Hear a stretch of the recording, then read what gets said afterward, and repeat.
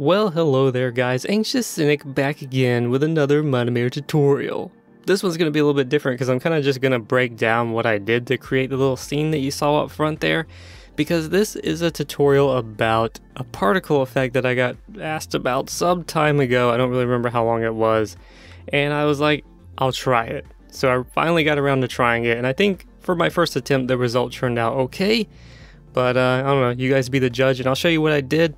Break it down the best I can, and if you want to improve on it, then yeah, maybe it'll give you the template that you need to make something even better. So anyway, there was quite a few things going on here. I just made up this little scene, as you can see here. I don't have the lighting turned on, so ooh, it looks so much better.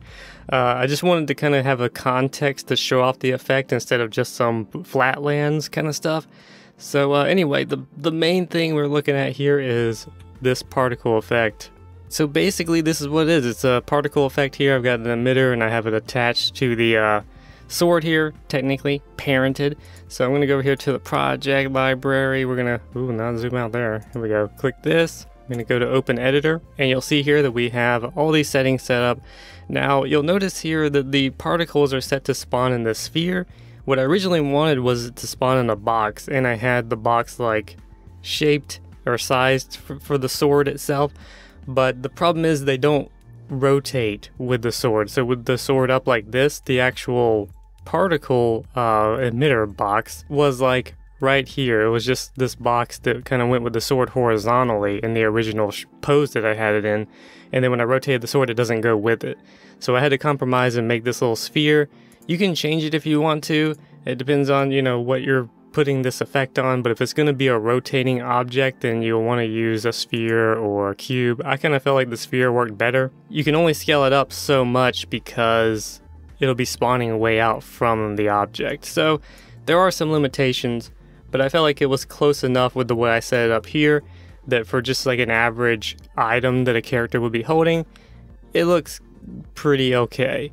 And you know, as far as the texture here for the particles, I think they could probably be improved. But like I said, for my first attempt, I think it turned out okay. So if you wanted to customize this, there's a few things that you would want to do. So we're in the particle editor here, as you can see. And the first thing, you know, besides the radius here to make it bigger or smaller for where it spawns, I have it set by default to 5.5. You have the destroy particles at a time after spawn, and that's at 3 seconds. You can make that less or more depending on what your usage is. I experimented with all these different settings, and I kind of found this to be the best for this effect the way I thought it should look. So again, if you have a different use, then you can of course do whatever you need to do. So with the particle selected here, I'm going to go down here into the options, and what I have here is the custom texture that I made for the sprite, because it's going to be, you know, a sprite instead of an object or anything. And I just made the custom texture. And basically each square, here I'll go ahead and show you. I'm going to bring up my photo software. This is a program called Affinity Photo that I recently got and I've been using instead of Photoshop. I kind of like it, and I've been practicing with it, and that's why I wanted to use it. So you can't really see much here, but let me go ahead and pop in another layer. And we'll make it black so you can see. Alright, so here is our stuff, and I actually had a grid that I was using to make this, so it kind of looks unorganized right now, but essentially this is our particle sheet. And if I pop on back over to Mine-imator, you'll see here this little grid. I designed it to have a 25 by 25 pixel grid, so each little square is its own image, and Mine-imator is using it from this point linearly down to the end point to create this, you know, electrostatic effect. So that's essentially what I did there. So technically on this sheet here, you can come in and erase these marks that I have and create your own if you want to, or create your own particle sheet from scratch. It doesn't really matter. You mainly just want it to be evenly squared. You know, this is 100 pixels by 100 pixels. So what I did is I made it 4 by 4 technically. You know, 25 goes into 104 times, so that gives us 4 squares here and 4 squares vertically.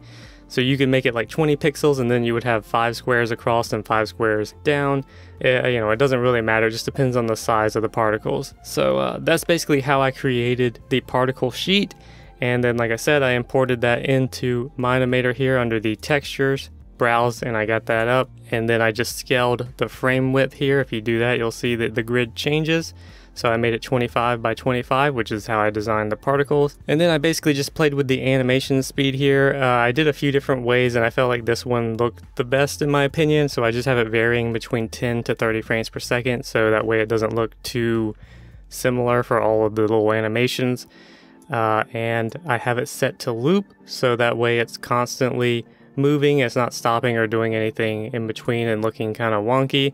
So that way you just have this constant electrostatic animation going on. And I just left the movement here basic. I didn't drop down the speed to change any of the individual parameters, and I didn't want it to move too much, so I just have it kind of balancing itself out where it's just sort of, it's just pretty much like staticky, holding off where it spawns. It moves a little bit, but not too much. But of course, you know, like I said, if you're doing anything in particular, all this stuff can be customized and you can do whatever you want with it.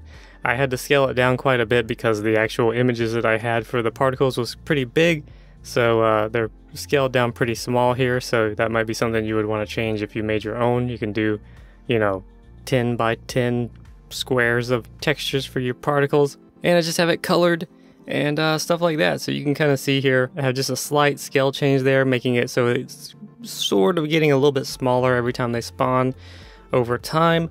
But, you know, again, it's just little touches like that. I don't really know how much of a difference they really make, but to me, it just seemed to kind of deliver the effect the way I envisioned it.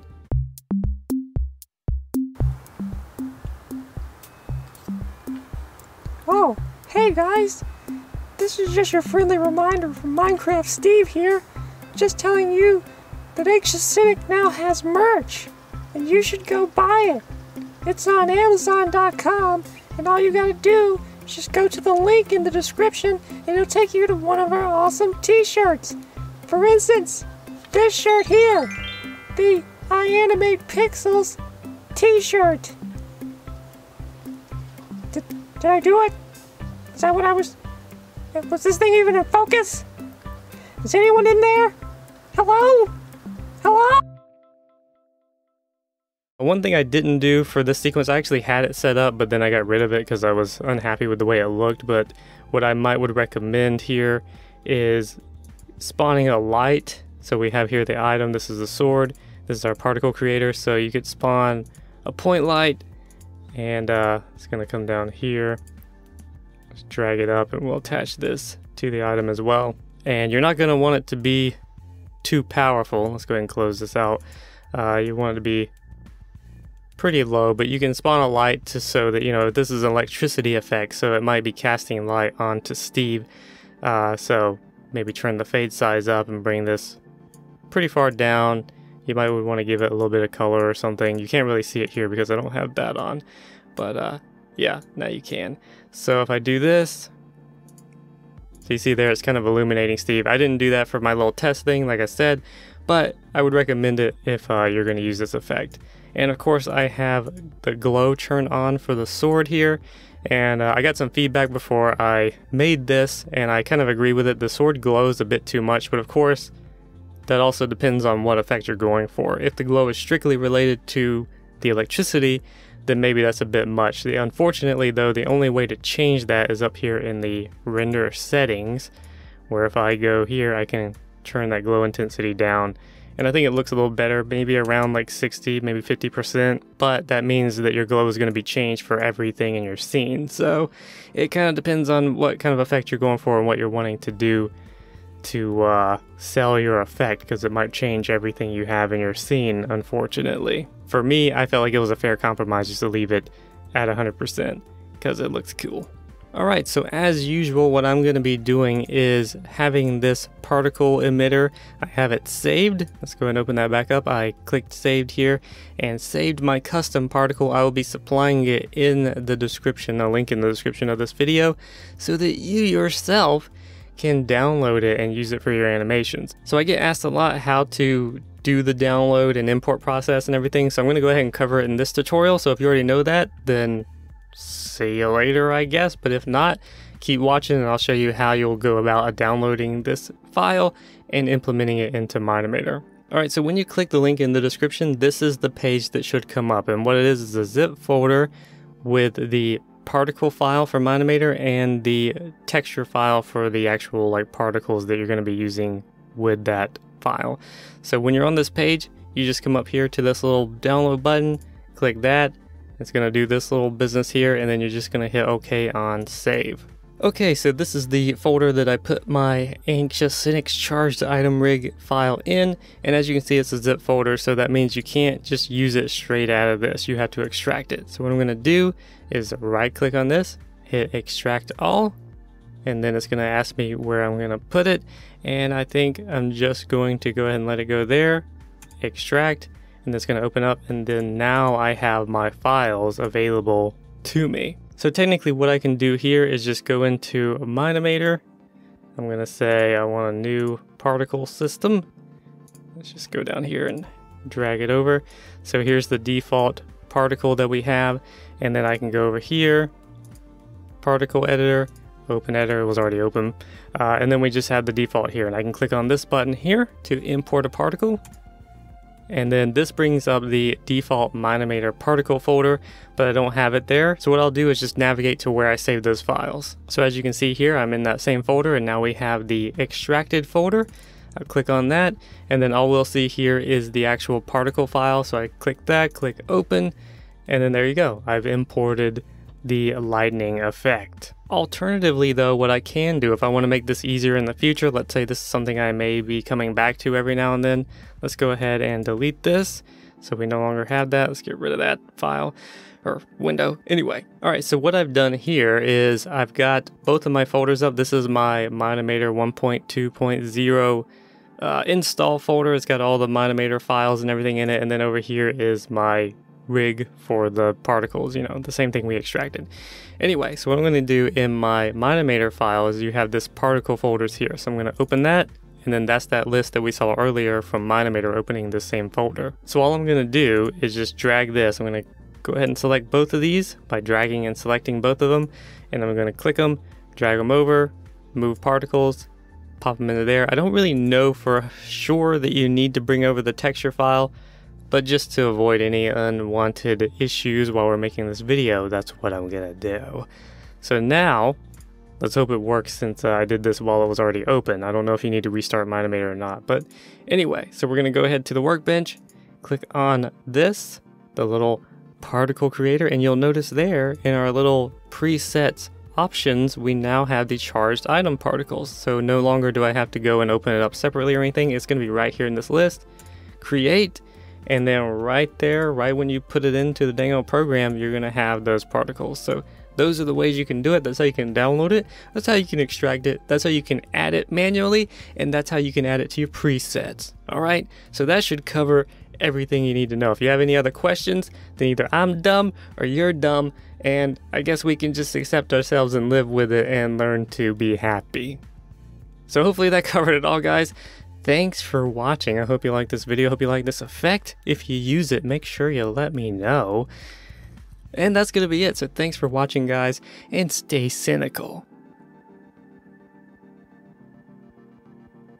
Is that a good tagline? Should I tell you guys to stay cynical? I don't know if that's a really I don't know if that's a positive message to be sending out. I don't know.